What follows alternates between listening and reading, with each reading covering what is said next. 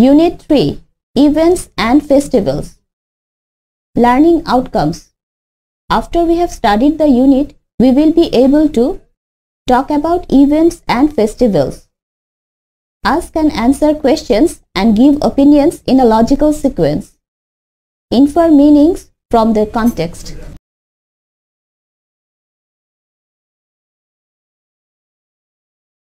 Unit 3, Lesson 3 and 4, International Mother Language Day.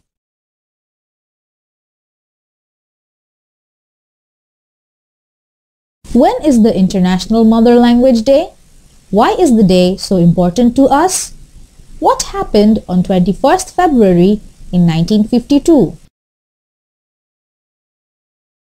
Click to know about our language movement. Bangla language has a glorious history.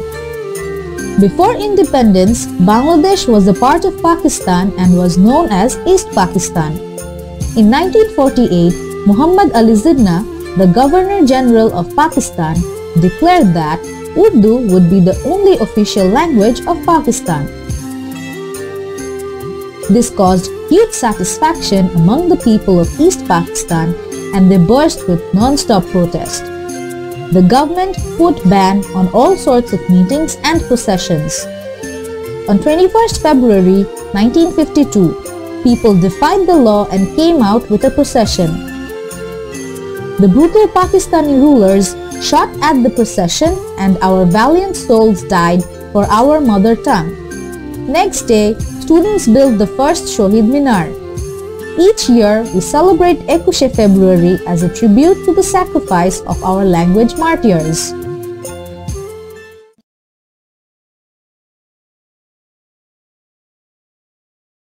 Read the text in Section B in Lesson 3 and say whether the following statements are true or false.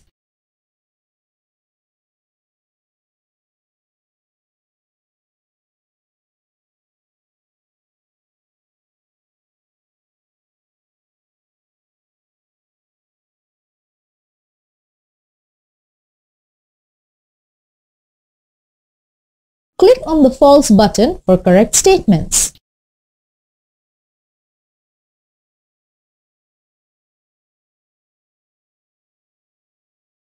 Fill up the gaps with the following words in their suitable form.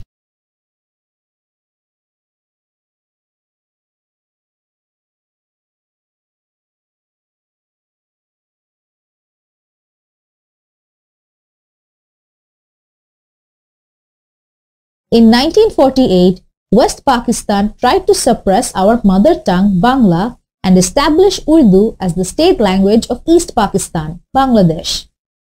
The Bangla speakers were furious and extensive protests began. As a result, the government put a ban on public meetings and rallies. On 21st February 1952, thousands of students defied the law and gathered on the campus of the University of Dhaka to begin a rally. This ended in bloodshed as the army fired on the students and activists and dozens of them were killed. This led to even more unrest and finally in 1956, Bangla was given the status of official language. It was the result of the utmost sacrifice of the language martyrs of 21st February 1952. Their sacrifice has taught us how to raise voice against all oppressions and live with dignity. Listen to the history of Shohid Minar and choose the correct answers from the alternatives.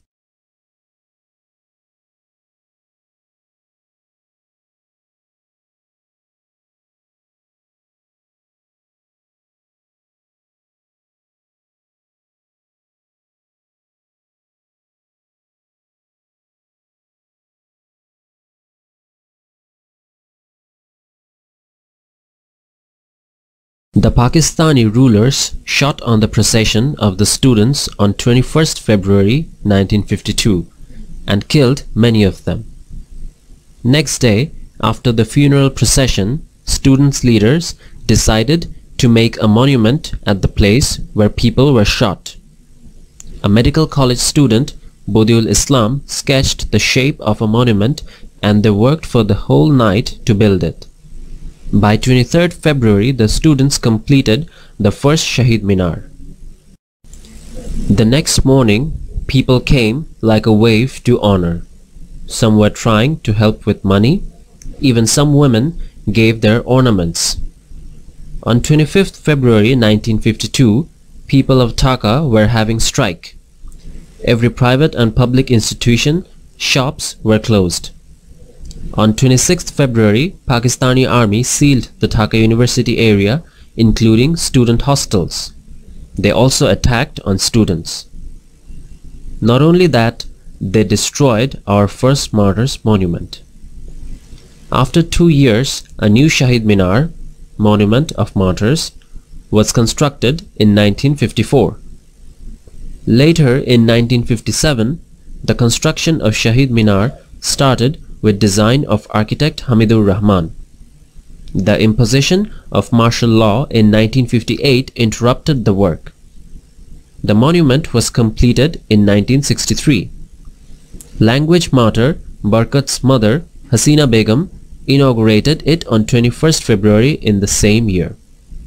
Later, during the Liberation War, the Pakistani forces demolished the monument again, but the Bangladeshi government reconstructed it in 1973.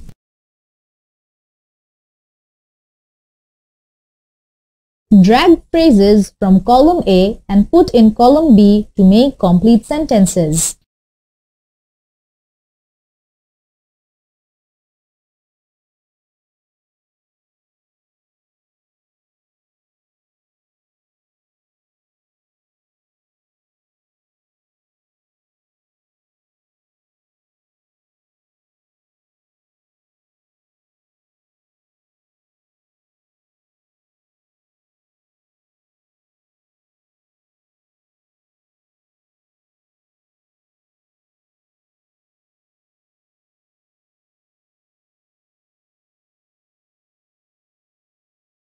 We have a glorious history of our mother language. Many people say that satellite channels are influencing our language and culture.